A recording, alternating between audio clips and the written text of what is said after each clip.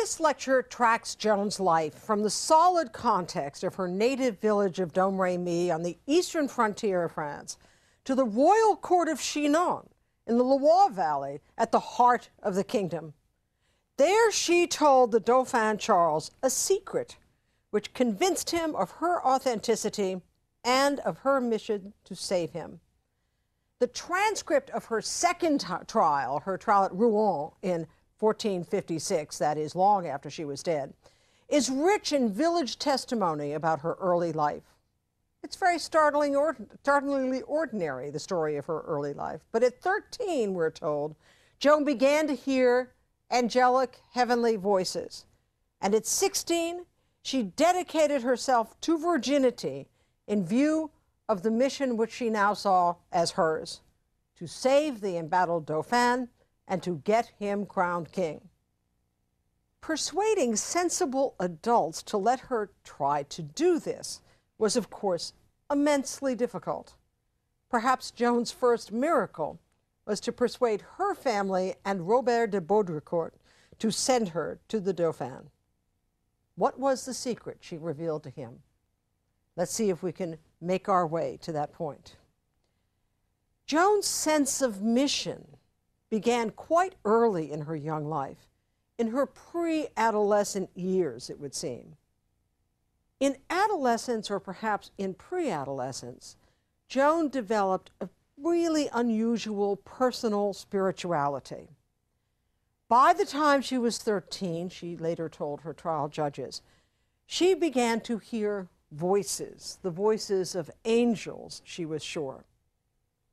Now, the timing of this experience in her life has led several modern scholars of the Middle Ages to speculate that it had something more to do with hormones than with God. Joan never fully developed normal adolescent female sexuality, they say, and she was therefore never fully a woman. This assumption has recommended itself to several modern writers and artists.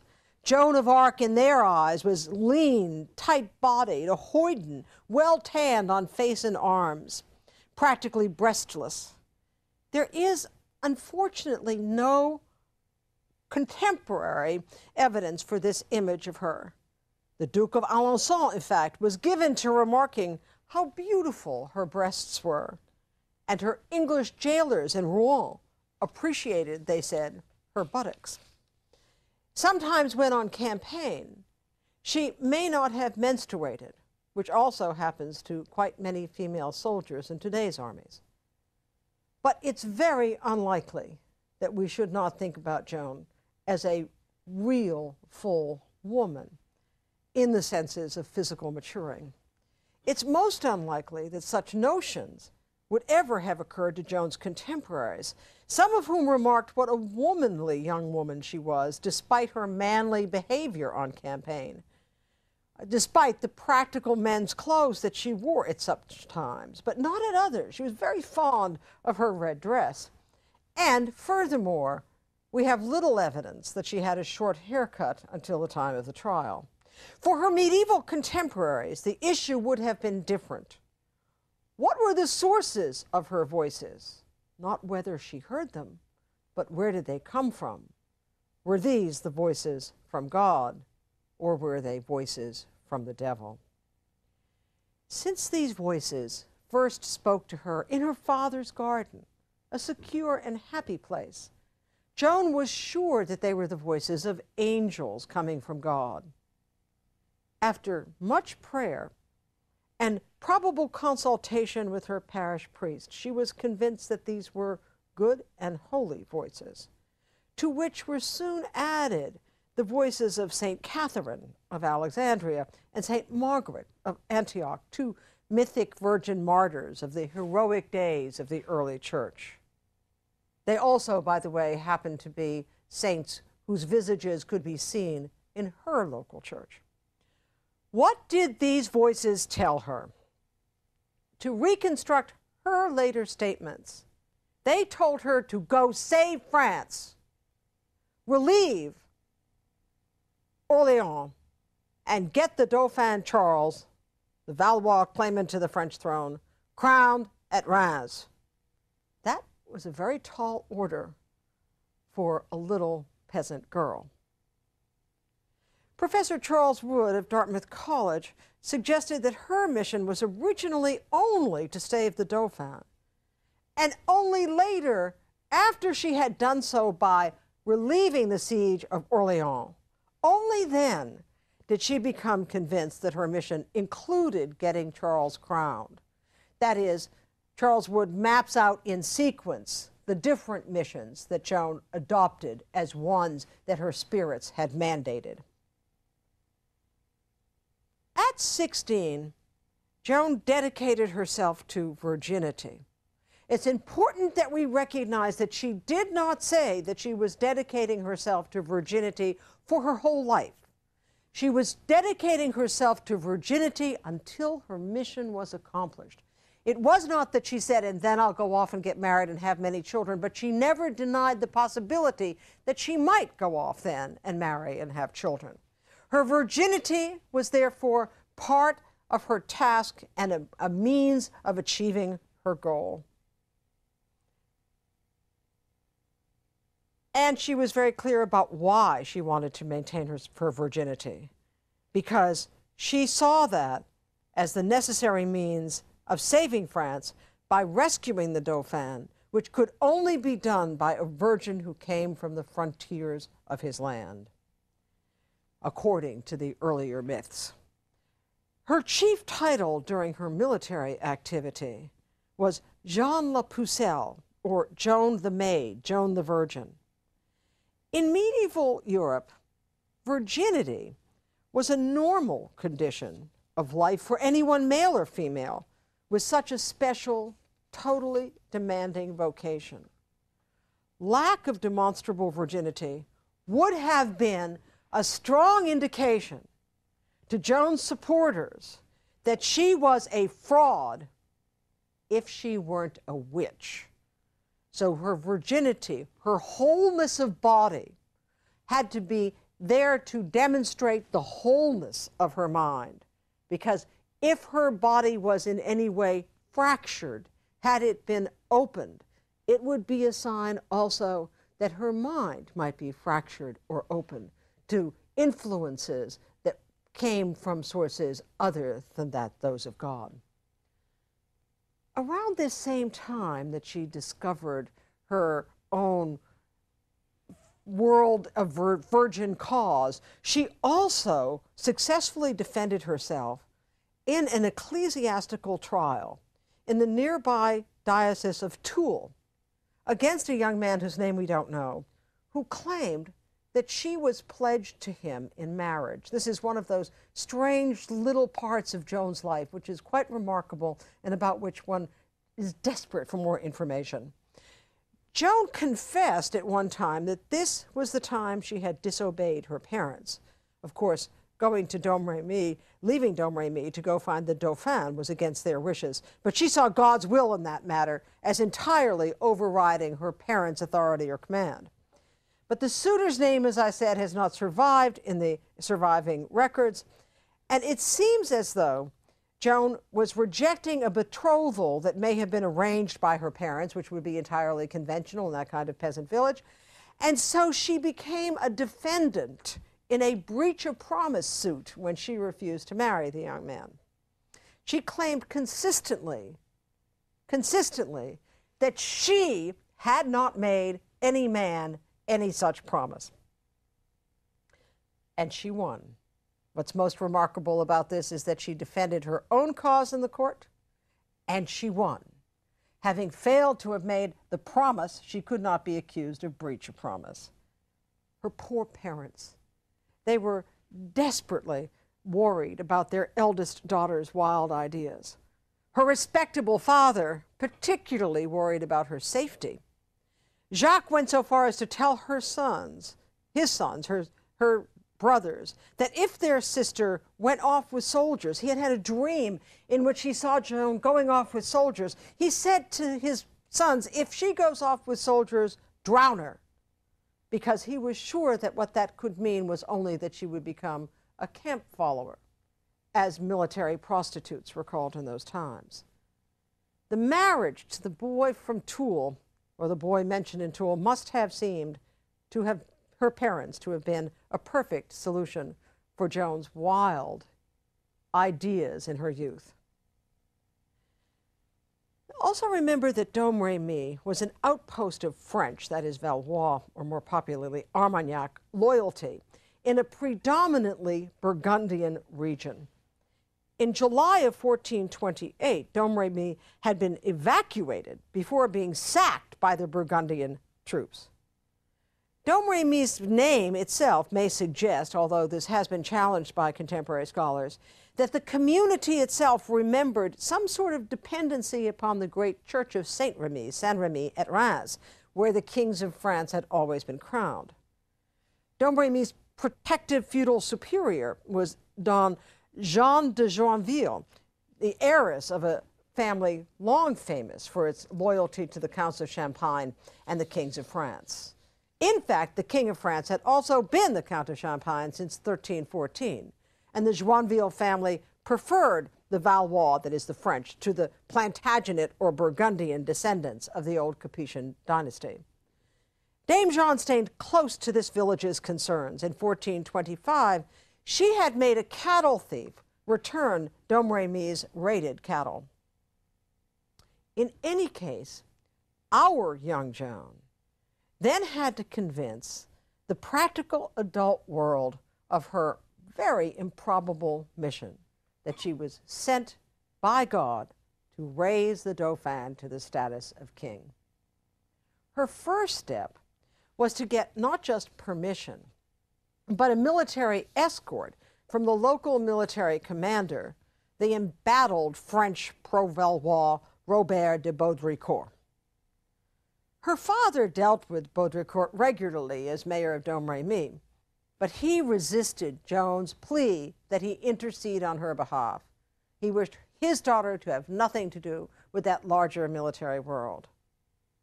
Joan began, with the help of an uncle, in May of 1428, when she was 16 years old. She began trying to convince Baudricourt of her mission.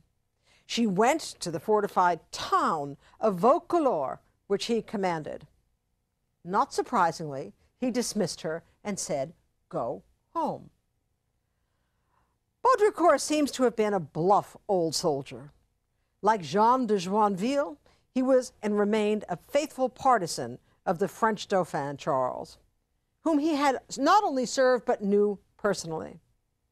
Joan's declaration of her mission must have seemed like utter nonsense to him, a kind of nonsense for which he, as a very hard-boiled military man, had no time at all, as he watched one after another of the great defenses of France being stripped away. And Baudricourt was pressed for time and for resources. Vaucouleurs was a French holdout in a region that has largely gone over to the other side, to the English side of the Duke of Burgundy.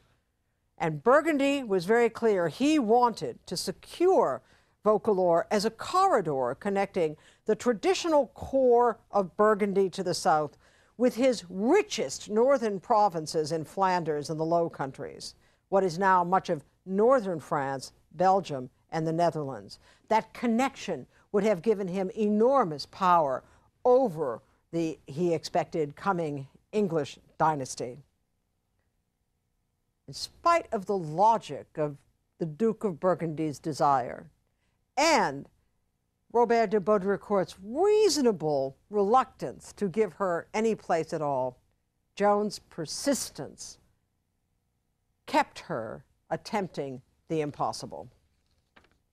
In January of 1429, Joan got her very favorite older male cousin, Durand Laxart, to take her again to see Baudricourt in Vaucouleurs. Baudricourt rebuffed Joan again. He sent her off to see Duke Charles of Lorraine, a large duchy to the east of the French Champagne, which the Dukes of Burgundy had been trying to turn into a kingdom for themselves. Charles was a weary old womanizer, reaching the end of his life, sick, worried, rather desperate some for some miraculous reassurance about his chances of salvation. Joan of Arc disapproved of him mightily, and she upbraided him absolutely for his sins and promised him nothing. However, this impressed Charles rather than depressed him. When she returned to Vaucouleurs from Nancy, the capital of Lorraine, Joan somehow convinced Baudricourt to send her to the Dauphin in Chinon with a letter of introduction and a small escort of men. This must have been a moment that seemed to her to be a miracle. She, who had been trying so hard to do something useful for her Dauphin, was kept even from the presence of the Dauphin. How could a poor peasant girl get there without really very good letters of introduction? After her earlier rebuff, Joan had started out for Chinon with 2 or 3 quite unmilitary family members, but quickly realized that this was not the way to go. What persuaded Baudricourt to give her and her mission a chance? Something must have convinced him that there was more to her than mere stubbornness. Inappropriately disobedient though she was, there must have been something about the demeanor of this virgin girl. Perhaps he figured he had nothing to lose by getting rid of this importunate peasant. But we do know that the villagers of Vaucouleurs were themselves convinced of Joan's mission, and it may have cost Robert de Baudricourt a good deal less to send Joan on her way with a little assistance than it would be to turn her down and face the local consequences, if not the global ones. He did write her a letter of recommendation to the Dauphin. If only we had it. And that must have been a great credibility risk for him. How do you write saying, "Dear Dauphin, I'm sending you a peasant girl who says that she is going to be able to lift the siege of Orléans, thereby assuring that you will become king. I'm sure she'll be able to do it. Do take her seriously." Would the Dauphin ever take him seriously again? Would he become a laughingstock because he had sent the girl along? He must have seen something very special and even heroic in the young Joan. This little troop of Joan and the men de Baudricourt assigned to her covered over 200 miles in 11 days from the 22nd of February to the 2nd of March of 1429, traveling almost entirely by night to avoid enemy soldiers. They even avoided going to Mass, with one exception when they blended incognito into a Friday Mass in the Auxerre Cathedral.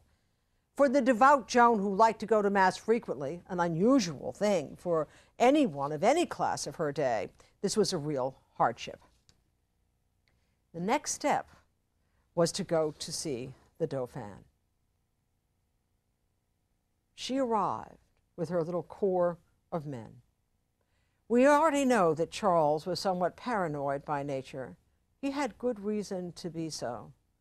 He had had several serious accidents, and he was convinced that the Duke of Burgundy, as well as the English regent, the Duke of Bedford, wanted to assassinate him. Were Charles assassinated, it would take care of all the problems, because Charles was not the eldest son who would be leaving many younger brothers beneath him who could take over the role of Dauphin. He was the last survivor. All of his older brothers had died. His sister was married to Henry, who would then become king, who had become king of England and of France, he thought, and whose young son Henry was going to be king of both. Henry VI would be king of both France and England together. There was good reason, therefore, for Charles to think he could be assassinated, and no reason not to think that this strange girl with her bizarre story wouldn't be a means of achieving that end. Without a letter of introduction from the loyal and sensible Baudricourt, it's hard to imagine that Charles would have consented to see this bizarre peasant girl. But having agreed to see her during a daytime session of open court, with perhaps 300 courtiers in attendance, he decided to test her by hiding among the courtiers. And all movie makers who have done the story of Joan of Arc love to show this scene, because there we imagine the whole court assembled, large numbers of people, many different kinds of activities taking place in this large open hall, as would be typical in any kind of court when it is in session. Formal things would be happening in one corner, people gossiping in another, playing games in one other, and writing in yet another. We can imagine a huge variety of activities taking place in this space. How in this space, if the Dauphin is not sitting on his throne, was Joan to recognize him? How did Joan pass that cunning test? What Charles did and what the record attests is that he had someone else, some other courtier who remains unnamed, sit on the throne. And he himself merged with the crowd. Imagine that moment. Imagine being a child who has never seen a major court in action, who has never seen a room as splendid, never seen people as magnificently dressed, never seen such variety and color any place in her life, who has just come from a long, grinding travel in order to get to her heart's fulfillment in the sight of the Dauphin. She ignored the courtier who was dressed up in kingly clothes, and she went straight for the disguised Dauphin and knelt before him and said, "My lord." How did she recognize him? There are a couple of theories. Some people believe in what's called the royal bastard theory of Joan of Arc's story and say that it wasn't that she recognized him out of nowhere. She already knew him, they say. It was prearranged. According to the usual form of this theory, Joan was Charles's half-sister, the child of Queen Isabeau, his mother, and Duke Louis of Orleans. She had been sent for raising to the loyal peasant family of the Darcs, and who were also friends of Jean of Joinville's and on her lands. And she had been prepared to make a dramatic intervention when time was right. So she was raised for this moment, it is said. Even if she had not actually seen Charles before, the theory goes, she was told of some sign that would let him know who she was, and vice versa. So instead of there being a secret and simply a moment of recognition, the old theory of the royal bastard says that it was instead an intervention timed like a play in order to reinforce Charles's own legitimacy in the eyes of the court there present. What, in any case, was the secret she told him? Some say she reassured him that he was, in fact, his father's son, that he was the son of Charles VI, not of Louis of Orleans or some other lover of Queen Isabeau's. But that exaggerates a propaganda rumor circulated by her enemies only later. And the bastardry theory is in any case unsupported by any sort of reasonable evidence of which I know. And none of the major contemporary scholars of Joan of Arc give it credence, not Regine Pernoud or Marie-Veronique Klein or other contemporary scholars. In fact, Marie-Veronique Klein has recently published a scholarly biography of Isabeau, which rejects all the slanders about her infidelity. So what we have is this remarkable scene in which we have Joan coming to the court at Chinon, facing Charles in all of the glamour of Charles's situation, and asking Charles to speak with him privately. When Charles allows her to speak with him privately, takes her into an anteroom to speak alone with her, the court is shocked. They're shocked first that she seemed to know who the Dauphin was, and secondly that she said that she brought him a message and needed to tell him a secret.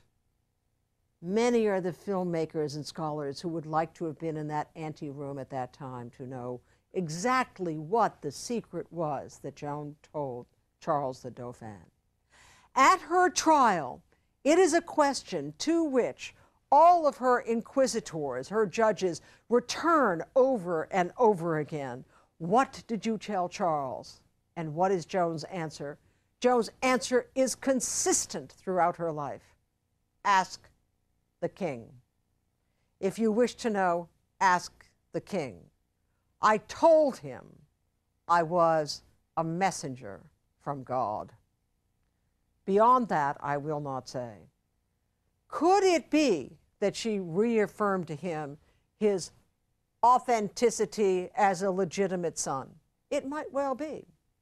In spite of the fact that the rumors are ones that abounded, as far as we can tell, long after the lifetime of Isabel, and certainly were English in origin, nevertheless, the fact that his father was a madman must have given Charles pause about whether he was either legitimate or sane, and whether his cause was true. When we think about the story of his father, Charles, we want to return to that moment which made the decisive difference in the 100 Years' War and in the destiny of France and England. That moment when Charles, who was sick, many people think he was schizophrenic, he certainly was subject to all sorts of fits and diseases.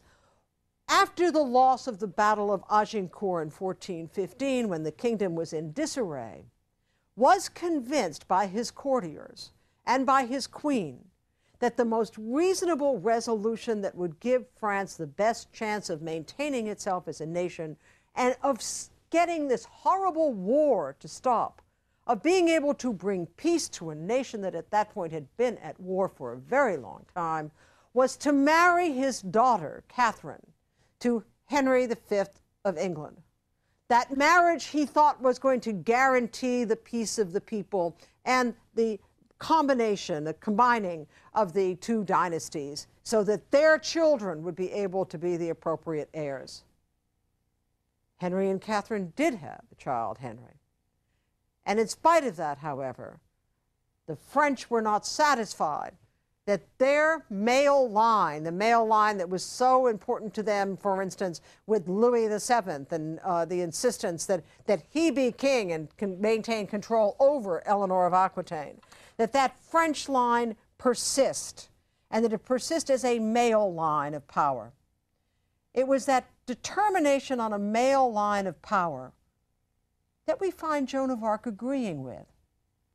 Wouldn't we think it more credible to think that a young girl would find it appealing, that peace would come about because of the marriage of two powers, of the powers of the French, the powers of the English, coming together in order to bring forth a child who would be able to be gloriously the best of both cultures, all of whom came from one line of blood descent. Why did it matter so much to Joan that it be the Dauphin? Joan had a very conservative streak in terms of her sense of the monarchy. She wanted no English king.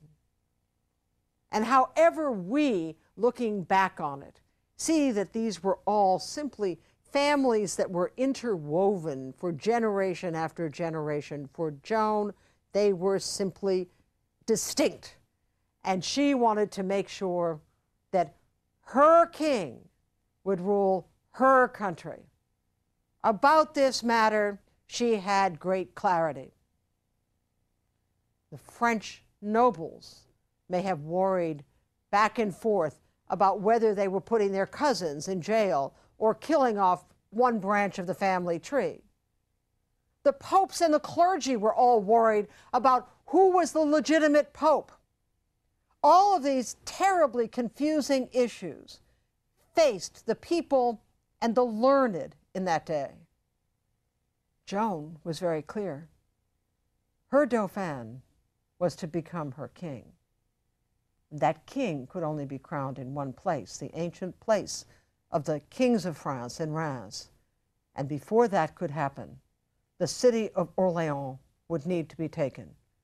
And before that could happen, her Dauphin would have to accept her as the virgin who was sent by God through her voices to save France.